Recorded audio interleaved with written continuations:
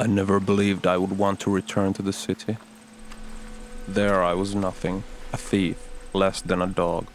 This was my opportunity to become a man.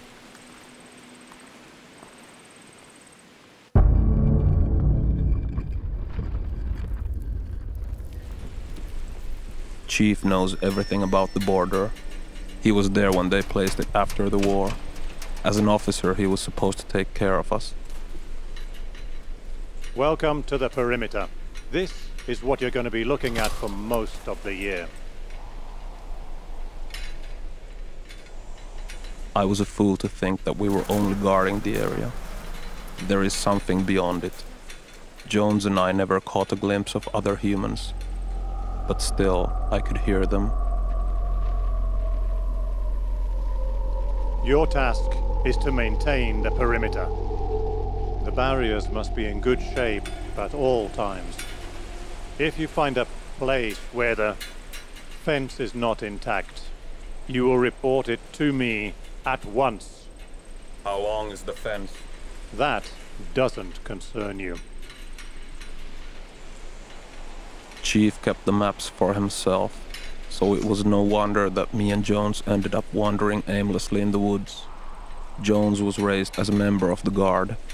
He never questioned our mission, but I knew we should have fled the first chance we had. For heaven's sake, keep your medicine with you and take it every day.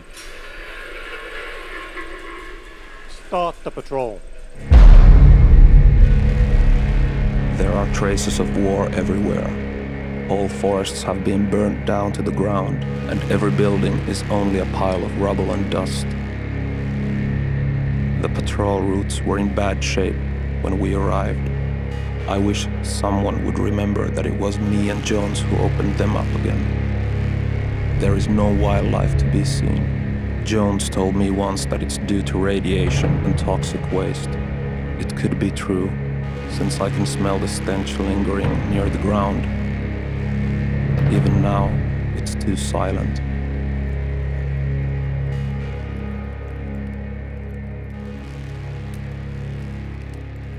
I guess it says a lot about the perimeter when they give guns to criminals like me.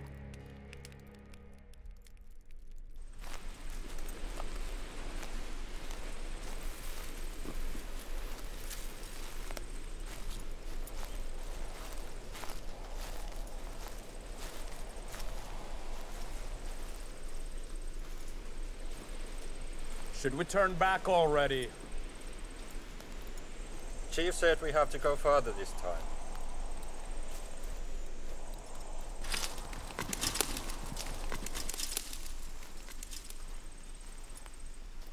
Why is Chief never on the patrol with us? Why do we always have to do everything? You think too much and ask too many questions. Well, I don't... Did you hear that?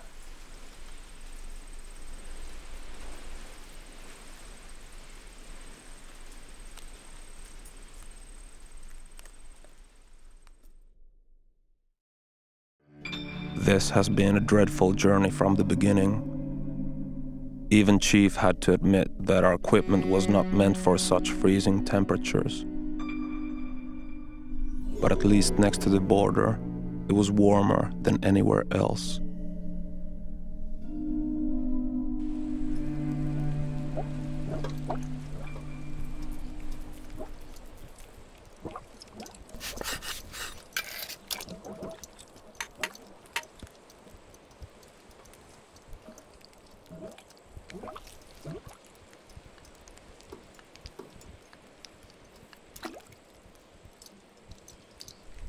Ever since the first day, I could sense the place having an effect on us.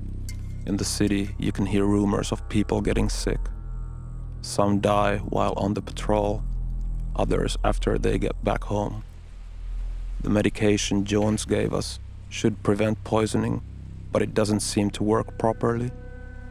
He admitted he didn't know what he was giving us.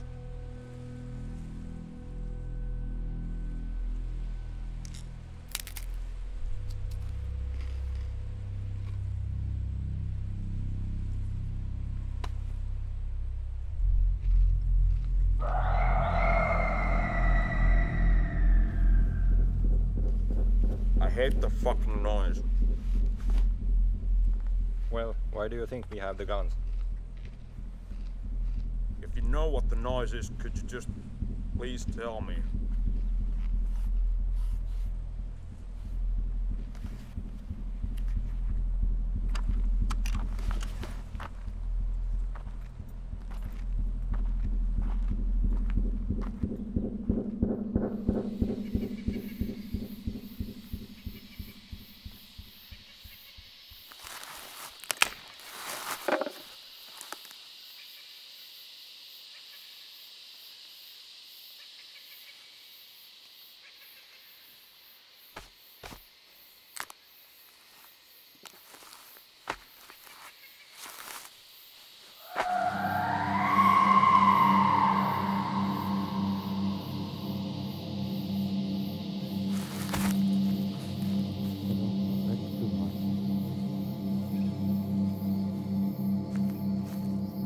I know they were talking about me, always behind my back. Chief knows something that he doesn't want me to know. Of course, they don't believe me. They are so much better than me. I can see through their lies. This is a conspiracy. They can pretend that the noises aren't real. They can all pretend that there isn't anything behind the perimeter. At first, you could only hear them close to the border, but now I hear them everywhere. Whispers, footsteps, mechanical heartbeat. It's breathing. It's alive.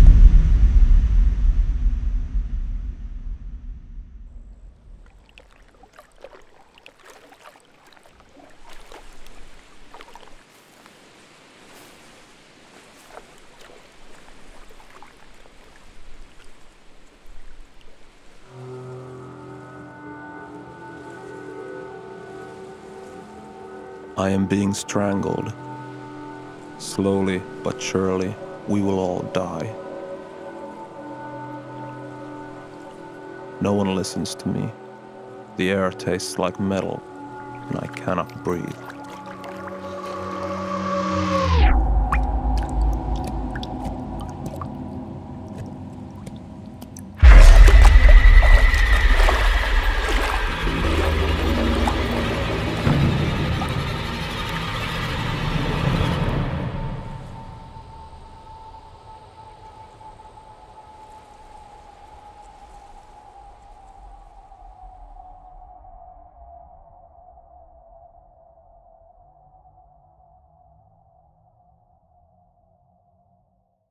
Everything became deranged and weird.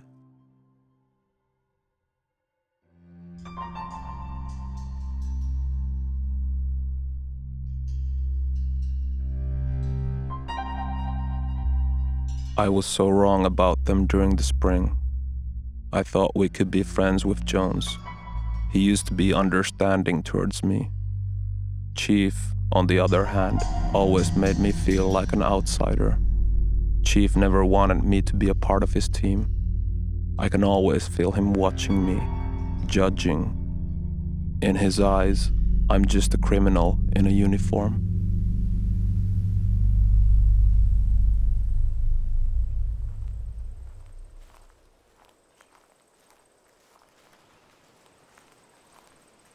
Can we please have a break? I don't feel so fine. Take your medicine. I'll go see a little further. Just wait here. Don't leave me behind!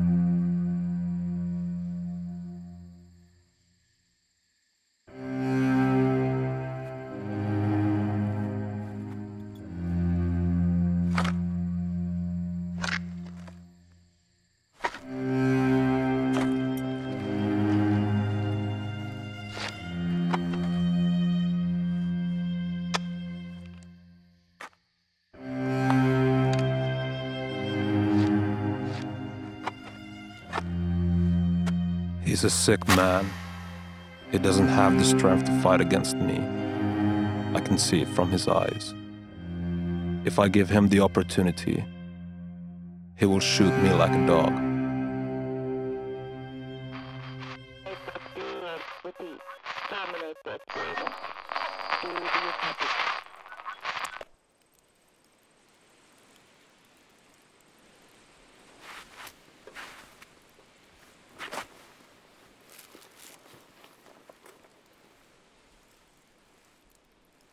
Where's my medicine? How the hell should I know? I know you have more. You emptied his pockets. Yes, but you shouldn't be taking more than one. I feel sick. I promise you'll get your medicine tomorrow. I already asked help from the city.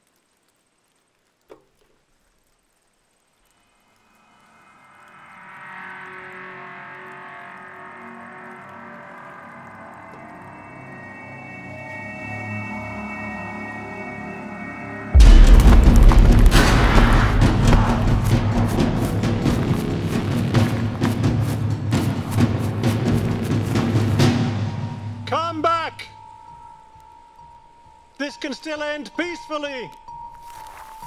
I just wanted to take the medicine!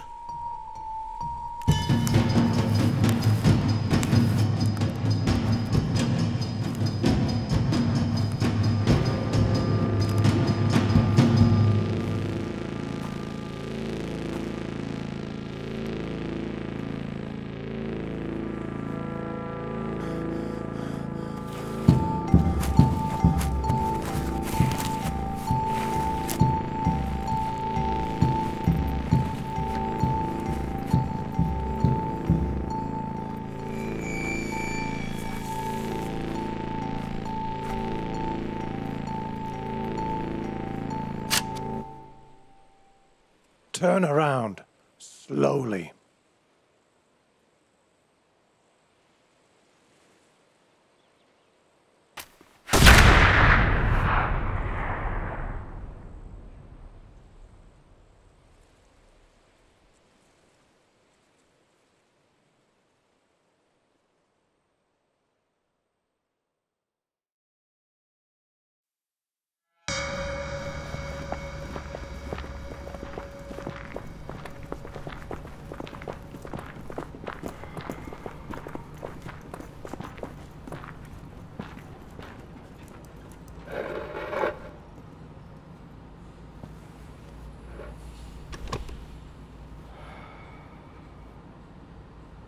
It has been a long time, Walter. Edgar? I hope you understand. I'm not in the position to save you. So, why are you here then? Last time we met... You wanted my help, Walter. I'm in a big mess, Edgar. There are false accusations, even lies. That is true. But you know me better than anyone else. You have created a huge mess. Now, tell me everything about the experiment. It's the only way I can help you. I thought I had everything in control.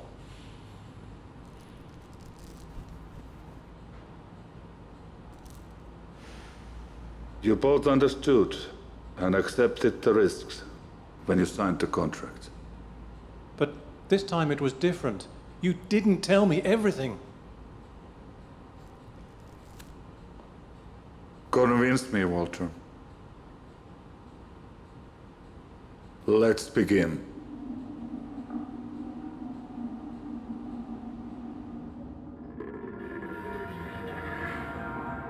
Rivers was nothing like the usual test subjects. I handpicked him from the depot. He was a lowlife, a minor thief. I knew no one would care if he went missing for a year. I told him he could get his sentence erased, and he was keen to get his citizenship back. He did a good job enduring the spring. Me and Jones were both very close to quitting the mission. We got lost twice and merely avoided starvation. Rivers didn't complain. As much as I know, he thought he would become a soldier for the Guard. He took it like a test. So, our test subject never had a clue about the intentions. He seemed smart, for what I heard before you left. Rivers was genuinely scared. Me and Jones both used it against him. We manipulated his thoughts, told him all those legends. I suppose it was not the first time. They are always scared.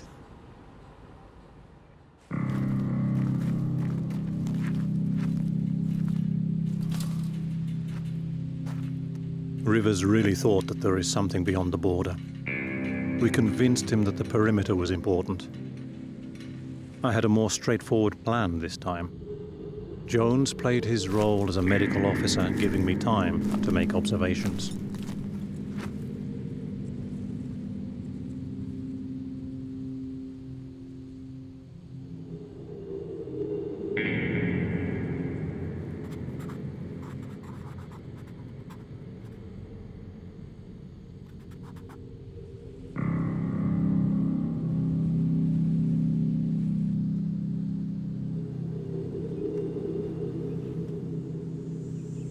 After a few months, it became clear that Jones was even more scared than Rivers.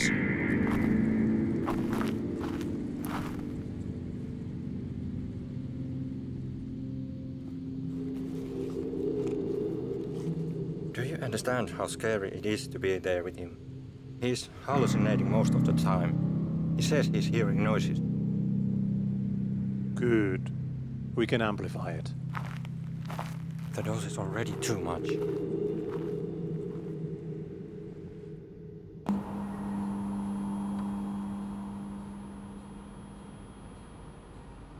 Jones had it all figured out. I thought he was not suitable for his job. He was young. Too young. Continue. He said Rivers would cause us problems. He wanted to leave. He was very close to telling Rivers everything. I had to threaten him with a court-martial for trying to sabotage the experiment. So he stayed.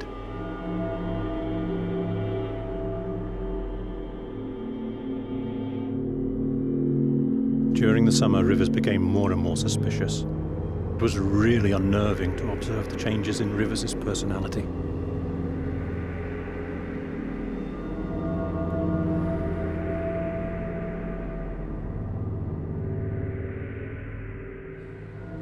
Same symptoms as before.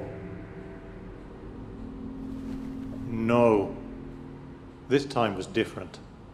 His hallucinations were much stronger. His basic functions degenerated rapidly. It's all in my report.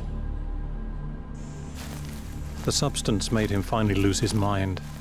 It happened within a few days. I increased the dose by only 2 milligrams, and you should have seen him. I had to force Jones to the patrols.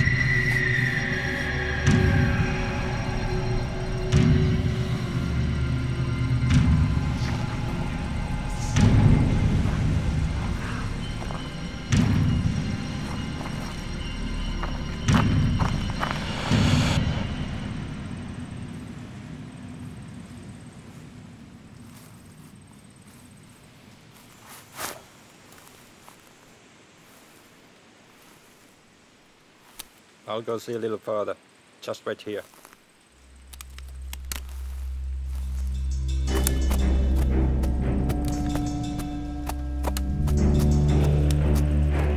Please, let's end this now. This is too dangerous. What could he do? He doesn't even have ammunition.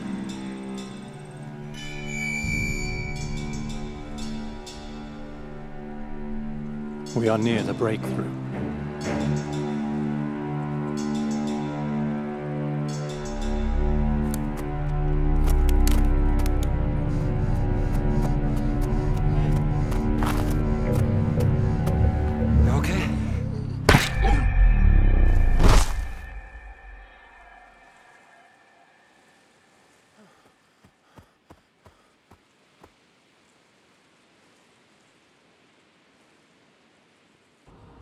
At least you did not kill him.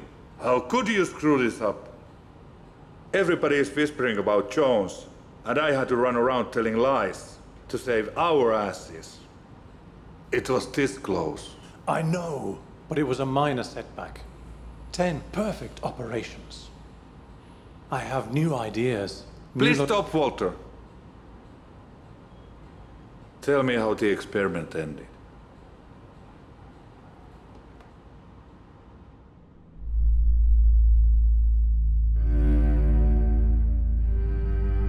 After burying Jones, I tried to contact headquarters. They said it would take 3 days to get to our location.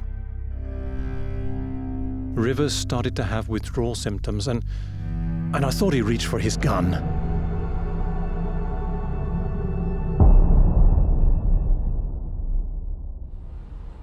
But he did not have any bullets. No, only blanks. It's a standard procedure. That's all I have to say. Can we make a deal? Thank you, Walter. Now I have everything we need. Take your hands off me! Edgar! Edgar!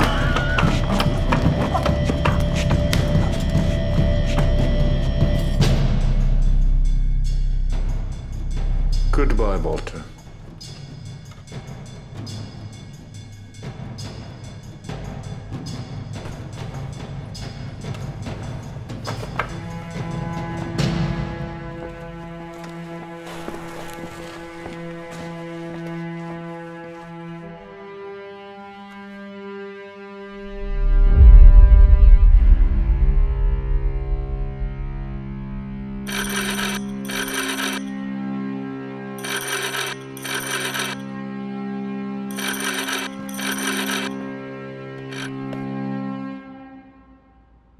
Speak. It's done. Now there's nothing you can take from me. Your brother did his part. You are free to go.